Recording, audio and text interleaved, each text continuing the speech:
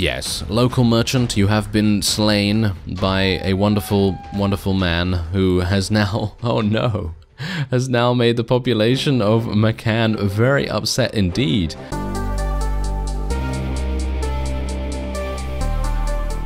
Hello reformers and welcome back to Perisno 0.9. Now, we are embroiled in a battle already. I don't know whether you noticed, but on the battle map itself there are not that many enemies, and there's actually a very good reason for me doing this. This is a party full of prisoners. Oh yes, rescued prisoners that we have potential to, well, get into our army, which is going to be really nice, as they do have a couple of Maccavian, I think, Maccavian knights of some kind. I don't know whether I have enough persuasion to get them at the moment, which is kind of a shame, but that's what I've been working on. Obviously, I've been trying to get Maccavia's relation up and everything, and maybe I can do a little bit of damage here, or maybe I can just miss, because for some reason it feels like Perisno's crosshair is a little bit weird. Yeah, bear in mind that these guys are actually Perisno priests, by the way, so they are extremely difficult to kill, and well, we're just going to try our best. Oh, I actually did get a kill. Fantastic. I'm actually kind of surprised. I actually did hit another one as well. Very nice. Alright, so not too bad. And yes, as I say, we are going to be on the way to try and earn enough money to be able to get that oil press. We need 16,000. I have 10,000 right now still. And wow, that's really it. That is kind of sad, isn't it? Oh well, never mind. I guess numbers is a pretty decent idea, and we do have a huge amount of prisoners here. Of course, we do have Count Rylorius right here. Unfortunately, he has not been ransomed just yet, which is kind of a shame. However, it looks like we have gotten some relatively good helmet and gloves. Well, now we just need a good weapon, and we'll be all set, I guess. Alright, so luckily enough, I was able to run into a ransom broker pretty quickly here, and I can sell all the prisoners for 1,800. Actually, not even that bad. I did sell the remaining little bit of our loot, so we made about 2,000 right now, and that is going to help us a little bit along the way to getting our first enterprise. I'm going to actually just check the top of the tavern here, because you never know, there might be a companion. No, there isn't. Alright, so we have entered another battle where the odds are quite considerable and very much in our favor. But the main problem is we are up against Fyhrr barbarians, and I think they do have some pretty harsh, high-tier units as well, so we could end up losing 20 plus, 25 plus units just because they are so incredibly, well, let's face it, our units are not exactly great, are they? Anyway, I'm going to try and get a little bit of experience here myself. Bear in mind that these guys are going to be pretty good at throwing their weapons and everything, and you can see exactly where the crossbow bolt is going. It's kind of weird. Look at that. It's going over to the right easily. Easily going over to the right there. So I think I'm probably going to have to do a little bit of, well, a little bit of changing in terms of my aim for the moment. Because I'm not a big fan of missing, obviously, because I'd very much like to get some much needed experience. So that would be kind of nice. And it seems like we are now hitting a little bit better now that I've made that small adaptation to how we shoot. But obviously, at the moment, this crossbow is not exactly great. I am going to aim, well, eventually, to be able to kill people at least in one shot or two, or the very least two, hopefully. And yeah, hopefully we'll be able to get a couple of rescued prisoners. Yeah, there we go. Alright, so I did actually speak to a lord in between my off-screen time here, and I spoke to him and he said, hey, do you mind if you train up a couple of troops for me? And I was like, well, no sir, I don't mind that, but I kind of do, actually. And so we're going to try and get another 5 of these Maccavian swordsmen. We need another 5 of these. You thought this episode was just going to be me stomping over some Fyhrr barbarians? No, it's not exactly that right now, as you can see. We have, it looks like there's 343 snowcrawlers, but that's actually not the case. We have entered battle alongside one of the Reich vassals, and, well, as you can see, he has about 120 and 130 actually, and we have, well, obviously 100, but very low tier units, and we're up against a Nissanian army. Our renown value for this battle is 64. You can actually see that a couple of, oh, look at that, they actually have some wyverns. That's really, really cool to see. That is very cool to see, in fact. And I am going to be very interested to see how we do here. If I can succeed in surviving and maybe getting a couple of kills along the way, I think we could very much so definitely do with that 64 renown. That is going to be pretty crazy if it actually works. But there are many, many Volhyr Berserkers on the enemy side, as you can no doubt tell here, and it seems like this vassal that we have paired ourselves up with has decided to just charge straight on in. And I suppose if you have extremely good, well, shall we say, cavalry units, I guess, who can blame him, right? But, yes, I have to be a bit careful here, because I don't really want to get one of these Volhyr barbarians to come up here, because I don't have any weapon capable of defeating. Actually, I did buy a weapon. Yes, I did actually buy a weapon, but unfortunately I have not equipped it just yet. Wow, there are a huge amount of Volhyr Berserkers. I have... Wow, okay, yeah. We're gonna need to get out of here pretty soon, I think. Yeah. Okay, you know what? I'm just gonna run away, because this does not look to be working very well. Alright, okay, yeah, let's get out of there. Let's get out of there. That was harsh. Look at that, 119 against 308. So we literally killed 12 of them, or something like that? Well, that was a nice headshot, wasn't it? And, well, hopefully I'm not gonna die here either. Hopefully I'm gonna be able to... Ah, no. Using my dagger against him? No, that's probably not gonna work out too well. Unfortunately, it appeared as though we were gonna actually be perfectly fine in this particular fight, but upon being wounded, of course, by the Nissanian clan of Vikings, I think that was the big party that we were fighting with the huge amount of Volhyr Berserkers. They actually had 110 Berserkers in their army, among other things. Upon fighting that and retreating, we obviously did take a huge amount of damage from that, and these guys decided to attack us. And unfortunately they had a Tauranian headhunter in their army, which made a huge difference to our allies being a little bit too distracted. Alright, so we have ourselves a little fight here, and just bear in mind that most of my troops are not exactly healthy right now, and we don't have that many.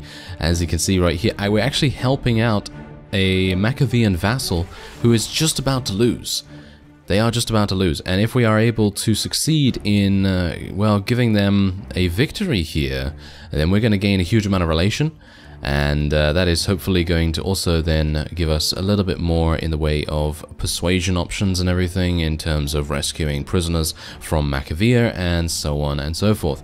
Now hopefully my units, which are, well, gladiators for the most part, will be able to do a good job here. I do have, by the way, every single swordsman that I need now.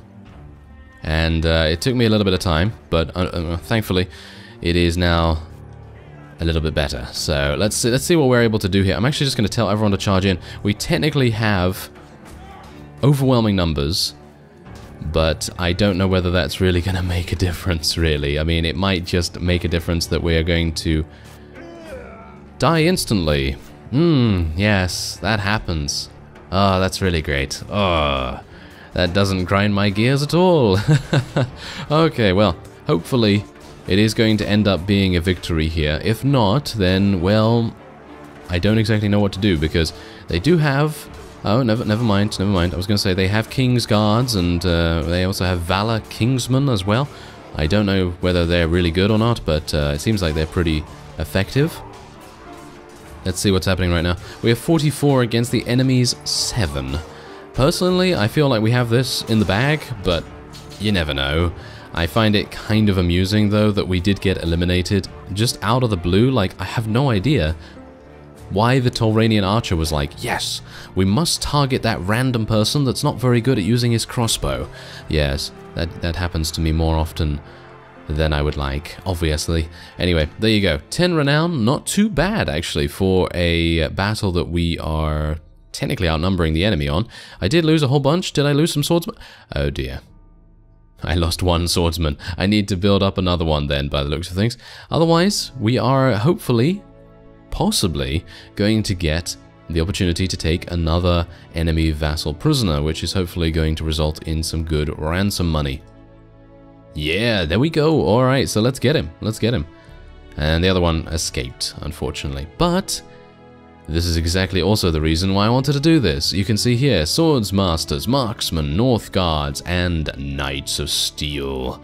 Oh yeah, they are pretty cool. Oh, there we go. And we also have some Maccavian swordsmen. So that is fantastic. Let me just take all of the prisoners, and there are fantastic prisoners as well, which I will be able to sell for a great amount of money. And yeah, otherwise I'm just going to continue leveling up our crossbowmen right here, continue leveling our gladiators. I feel like the slave units are really, unfortunately, expendable. I really don't like them to be expendable personally, because I like them to stick around and try and help us out as much as possible. Alright, so we have now arrived in a nearby tavern, and hopefully there is a ransom broker. Yes, there is. Oh yeah, I can imagine that we're probably going to be getting our enterprise in just a second. Actually, no. Wow, okay, I'm actually very surprised by this. Only 2,300 for 9 prisoners, even though we had Divine Eathlings. Divine Eathlings usually sell for a lot of cash, so the other prisoners that we had must have not been worth that much, which is very disappointing to me, but oh well, never mind. I guess we can just sell a couple of pieces of loot. And we can do that. There we go. Alright, so that's not too bad, I suppose. And I guess we're just going to continue onward. It's a bit weird that they're not asking us for ransoms. Alright, so I have, against my better judgment, taken an assassination mission, and this is probably not going to work out too well because I have not really rested that much, because we are still at Maccavian, and I was just about to go off and try and find the lord that gave us the training up the troops quest, and I went into the castle and asked these guys for some tasks, and he gave us the assassination mission, of course. You spot your victim and follow him, observing as he turns a corner into a dark alley. This will surely be your best opportunity to attack him. Alright, so I am gonna just murder him in cold blood with my axe. Yes, local merchant, you have been slain by a wonderful, wonderful man who has now, oh no, has now made the population of Maccavian very upset indeed.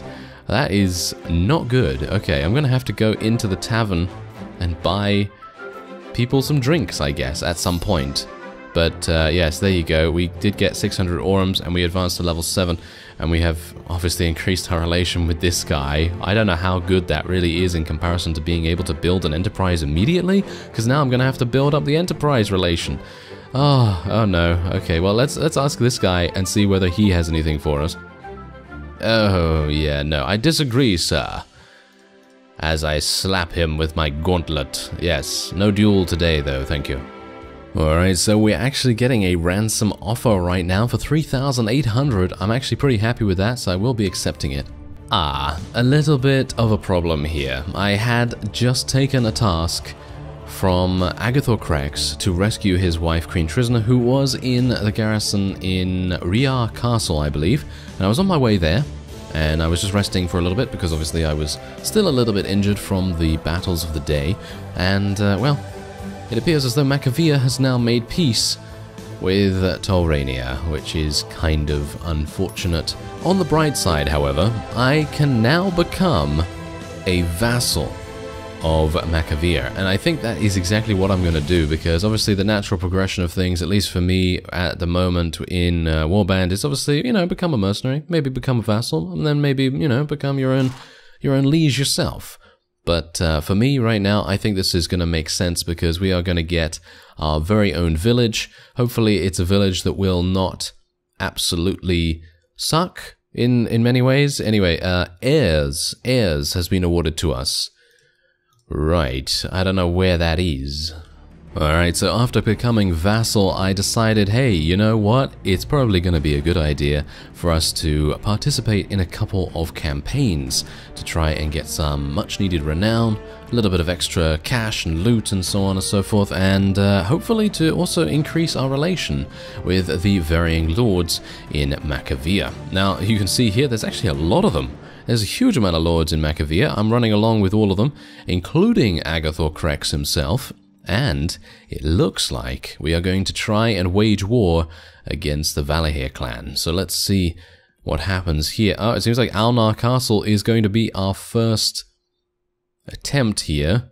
I don't know how this is going to go, but I can imagine that it might go pretty badly if the previous attempts have anything to go by, because I think they've attempted to take this before and it doesn't seem like they were able to really do much. So, while waiting for the various lords of Maccavian to sort of wear down the garrison a little bit, just before I went inside, because I don't want to go in there when there's huge amounts of high-tier units, because I'm just going to die, you know? I'm just going to die very quickly. But we have this. A local minstrel has composed a small song about your deeds. I shall like to reward him with 300 orums. There we go, 15 renown. That was such an easy way of gaining renown. Pretty amazing. Anyway, you can see here, Alnar Castle. It has 283 remaining. And our people are doing pretty well so far as well. I'm going to wait until about 200, I think. And then we're going to go inside and we'll see what we can do. There we go. Alright, bear in mind, I do not have a shield. So, yeah. Me coming in here without a shield, probably inadvisable, probably not advisable at all. And, well, hopefully we will be able to survive with the amount of North Guards and various other things that are here. Am I the one commanding these people? Am I literally the one commanding these people? This is probably not the best idea, let's face it. But, oh well, okay. I think I am, actually. This is pretty crazy. We have 185 allies on the battlefield right now, 111 enemies. We have a battle advantage of 8, which is pretty crazy. And I guess the best thing that I can do right now is to move our crossbowmen up to the top of this hill here, if they will listen to me. It seems like they are listening to me, actually. Pretty amazing. Alright. I don't exactly know what to do, to be honest, because I've not been in command of such a large army in a very, very long time. And I'm unsure whether we should just charge straight in, or whether we should do something a little bit different. Oh no, don't get me killed now. Come on now. Don't get me killed. Is that guy trying to shoot me? No, it seems like that guy wasn't even trying to shoot me to begin with. Okay, well, maybe I can try and kill him. Ah, there we go. Oh, I actually thought that we killed him, but nope, it was just one of our Mauler friends. Oh well, never mind. Okay, maybe I can try and shoot something then. No, just hit his shield. Oh well, I guess I'll just let our infantry just charge straight on in here and get our crossbowmen to come a little bit closer. Just a little bit. Ah, hello there. Or, okay. Yes.